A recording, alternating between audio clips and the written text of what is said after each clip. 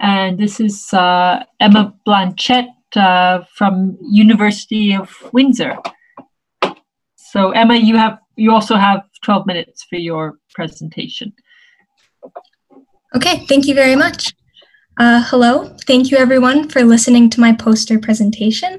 I'm just going to zoom in real quick in order to take you through my poster so all the relevant figures and the text are clearer and readable.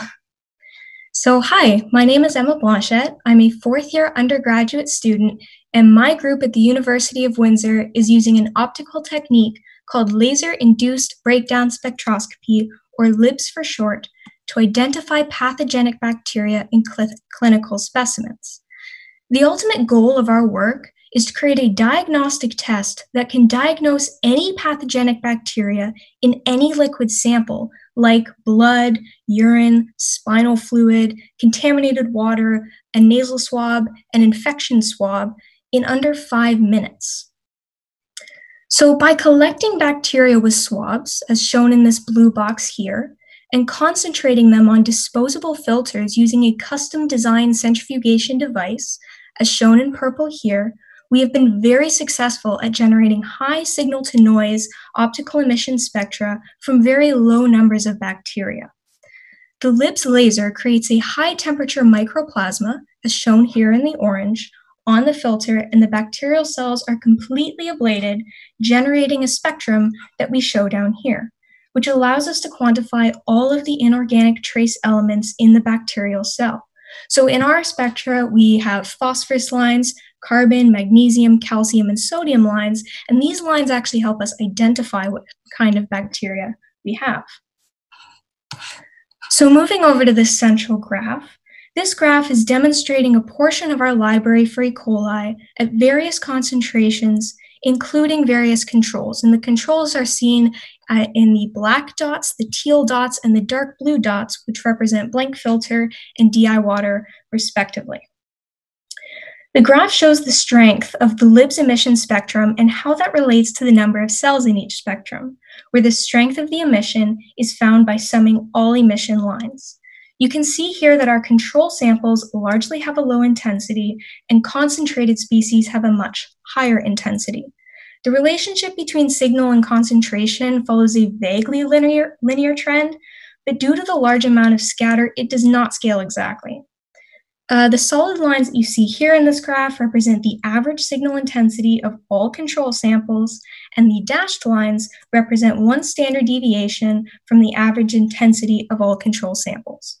So our goal with this graph is to have all bacterial signal intensity above those average and standard deviation lines, independent of concentration. We can tell the difference between bacterial species by using chemometric algorithms whose process is described in this box here. And we also have an example output of that graph from a program that we commonly use called partial least squares discrimination analysis. And this works very well for us. However, in cases where we have low signal, as exemplified by this orange point right here on the graph, it appears as if we're ablating water or a water control sample, and this low signal causes a misclassification. So basically, we solve or we approach this problem in 2 ways. First, we can look at techniques to improve our discrimination, like using outlier rejection methods on those spectra that are outside of the norm. And second, can we change the signal or can we increase the signal to differentiate between bacteria and a control sample, in our case, namely water? So moving over to this orange box here, currently, to externally classify bacteria, we use a library of spectra that are similar to what we are trying to identify. This is what we call our current total library, which contains 5 species of bacteria and 2 control samples, totaling to over 1,000 spectra in our library. To increase our library size at a faster rate, we increase the sampling density per filter. To do that, we decrease the spacing between the laser craters from 250 to 150 micrometers, which not only gave us more shots per filter, but also better utilize the bacteria on that filter. And here at the bottom of that yellow box, we show 2 SEM images, and these depict the laser craters and the spacing between them.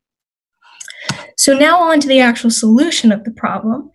Training the library is one of our approaches to improving classification, and that's shown in this left purple box here.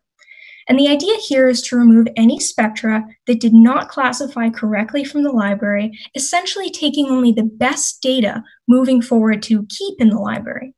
This method is still under investigation, but it is showing some promising results. Our next technique in the same vein is called outlier rejection. And the goal of this technique is to remove outliers as the spectra are being acquired or as they are being shot, thus eliminating any spectra with a weak signal before they even make it to being classified.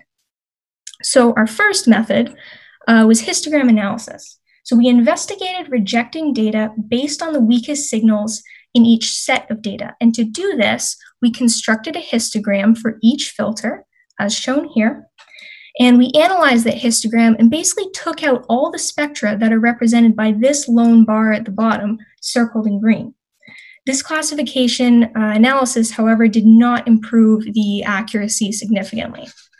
So next, we investigated rejecting spectra based on its intensity compared to the controls, in our case, DI waters, average intensity plus or minus 1 standard deviation. This, however, resulted in throwing out a majority of the bacterial spectra, which made the discrimination a lot worse. So the overall conclusion of this is that removing spectra shows some improvement, but it has not solved our problem completely, and we're still working on ways to improve our accuracy. So now our second solution or approach to this problem involves signal enhancement. And we investigated enhancing our signal because in a clinical environment, physicians will likely not have the luxury of working with concentrated bacteria. So we need to be able to diagnose the presence of bacteria or the sensitivity with very low concentrations. And this method also addressed the issue of throwing out too much data, as discussed previously. So to enhance signal intensity, the plasma emission must also be enhanced, which involves increasing the number of free electrons. This has been shown to work with silver nanoparticles in the past as they have an abundance of free electrons. In this research, however, we use silver microparticles. Originally, we physically spread silver microparticles on the filter, but this resulted in filter scorching and a lack of reproducibility in terms of silver concentration on the filter. So to solve this, we designed this custom plastic box, as you see in this figure here, which allowed us to control for concentration, reproducibility, and achieve that trace amount. And much like nanoparticles, we found that silver microparticles also increase the intensity of emission, as shown in this table right here.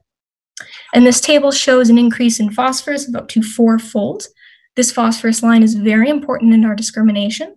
It shows increases of 7-fold and 27-fold in magnesium and calcium as well. In this PLSDA test here, we also show that bacteria with silver do show discriminatory ability. So our next steps in this vein are to quantify enhancement of the silver microparticles to determine the nature of their enhancement.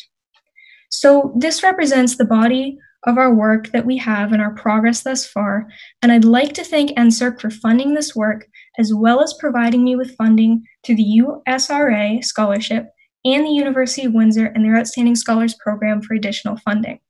I'd also like to thank my supervisor, Dr. Rehse, for all of his support and guidance in this project, as well as the students that I worked closely with during this project. So thank you all for listening to my presentation and for your time and attention, and I'm happy to answer any questions. Okay, great. Thank you for presenting your poster to us. Are there any questions? Any questions for Emma?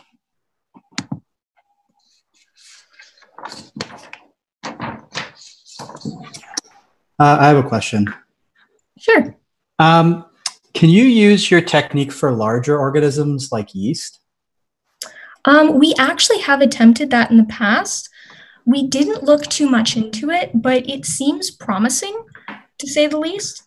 So yes, we can definitely use our technique for larger organisms, especially since the LIBS emission or the LIBS spectra is mass dependent. So basically, the more you have, the more signal you're going to get. Okay. Yeah, because it could be really useful. Some pathogenic yeasts, like Candida auris, they have a lot of trouble identifying them, so it could be a really good application. Okay, noted. Thank you. Okay, thank you for that question. Anybody else?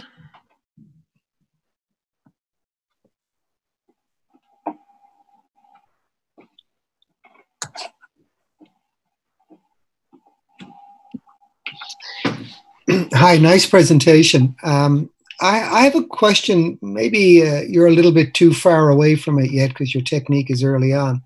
But you plan to use this in a sort of an environmental or even possibly a clinical setting.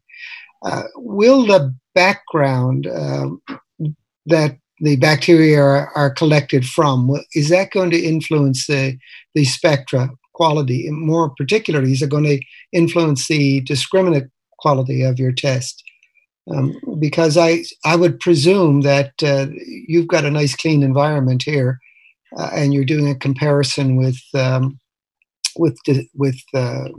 very clean water. But I would presume that these bacteria will be collected under pretty messy conditions, relatively speaking. Yeah, that's a fantastic question. So we actually looked extensively into that last year. We basically developed a cleaning or a preparation method to try and reduce that background signal, because that background signal was a huge issue for us. And it definitely is messing up our discrimination sometimes. So basically, we've tried to come up with ways, implement cleaning methods that can be used in a clinical setting. And one of the ways that we found that reduced contamination was basically ultrasonicating in acetone, followed by methanol for 5 minutes each. That's one of the ways. We definitely still have to do more thinking on this, but I hope that answers your question. Yeah, thanks. You're welcome.